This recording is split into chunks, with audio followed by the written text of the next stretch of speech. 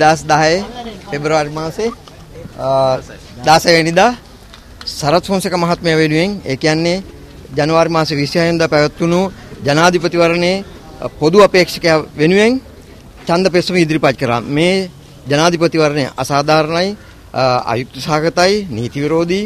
ඒ සියල්ල අපි මේ අභියාචන අධිකරණයෙන් සහන බලාපොරොත්තු ශ්‍රේෂ්ඨ අධිකරණයෙන් සහන බලාපොරොත්තුෙන් අපි ඉදිරිපත් කළ තියෙන පෙත්සම ඒ සහන හැටියට අංක 1 2010 ජනවාරි 26 වෙනිදා පැවති ජනාධිපතිවරණයේ ප්‍රතිඵලය ශූන්‍ය කරන ලෙස ඊළඟට එහි ඡන්ද පාවිච්චිය ඒ ඡන්ද පත්‍රිකා නැවත සලකා බලන්න, නැවත පරීක්ෂා කර බලන්න අවස්ථාවක් ලබා ගන්න. ඊළඟට මේ ජනාධිපතිවරණයේ සැබෑ ජයග්‍රාහකයා ලෙස සරත් ෆොන්සේකා මහත්මයා නම් කරන ලෙස අපි ඉල්ලා හිටනවා. ඒ තමයි අපේ ඉල්ලා හිටන සහන ශ්‍රේෂ්ඨ අධිකරණය. The prayer of the petition is very clear that the election be set aside or that Mr. Sarath Fonseka, General Sarath Fonseka, be declared the President of Sri Lanka on the 2010 election.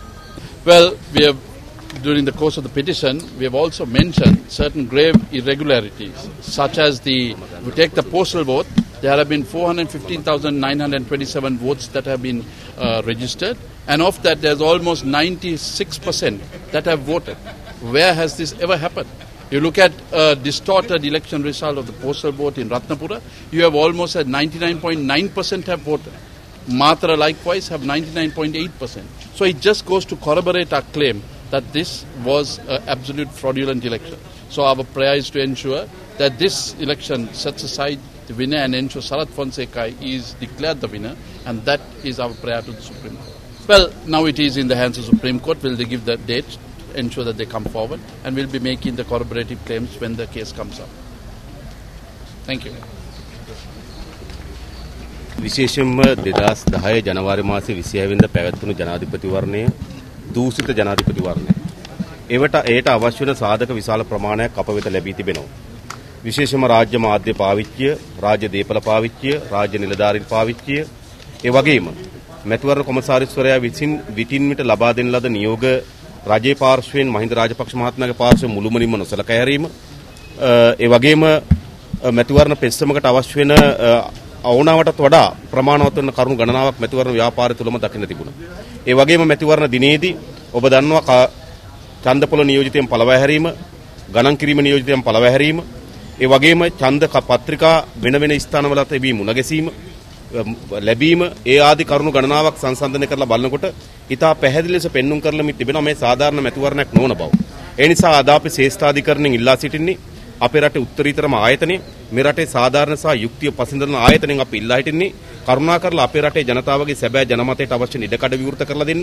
මේ රටේ 2010 ජනවාරි මාසේ 26 වෙනිදා මේ රටේ බහුතර ජනතාව ලබා දෙන ලද ජනමතය තමයි සැබවින්ම ජනරල් සරත් ෆොන්සේකා මැතිතුමාට ජයග්‍රහණ නියත සහතික කරලා දීපු ජනමතය.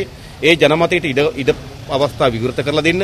ඒ වගේම විශේෂයෙන්ම අඩුමතරමේ ජනාධිපතිවරණයේදී සරත් ෆොන්සේකා මැතිතුමා ජනාධිපති ලෙස නම් කරන්න නොහැකි නම් අවම වශයෙන් මේ මැතිවරණය ඒ මැතිවරණ ශූන්‍ය කොට වෙනත් මැතිවරණයක් පවත්වන්නේ කියන ඉල්ලීම අපි ඉල්ලා තිබෙනවා. මේ අන් කවරක් සඳහාගෙන යන අරගලයක් නොව මේ රටේ ප්‍රජාතන්ත්‍රවාදී, මේ රටේ ජනතාව තමන්ගේ සාධාරණ මතය තමන්ගේ නියෝජිත ආයතන තුළ පිළිඹිබිය යුතුයි. 2010 ජනවාරි මාසේ 26 වෙනිදා මේ රටේ ජනතාවගේ මතය ලබා දුන්නේ ජනරල් සරත් ෆොන්සේකා මැතිතුමාට. එනිසා ජනාධිපති ධූරයේ ලෙස පිළිඹිබිය යුත්තේ ඔහු.